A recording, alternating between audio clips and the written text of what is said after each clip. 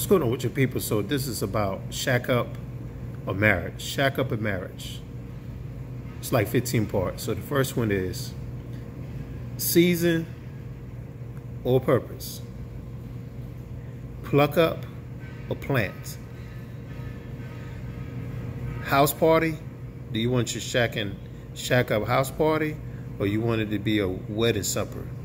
Do you want it to be a magazine or book?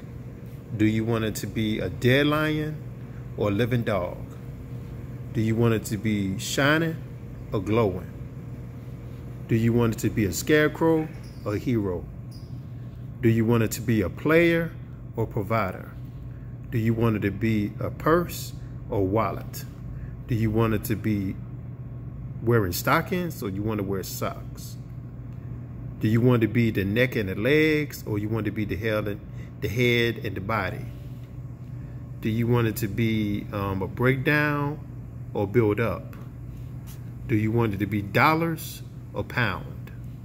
Do you want it to be a subtraction, a division, or add and multiply? Or do you want it to be Ahab and Jezebel, or Joseph and Mary? This is all about the shack up in marriage. You want that shack in the marriage to be either Ahab or Jezebel, or Joseph or Mark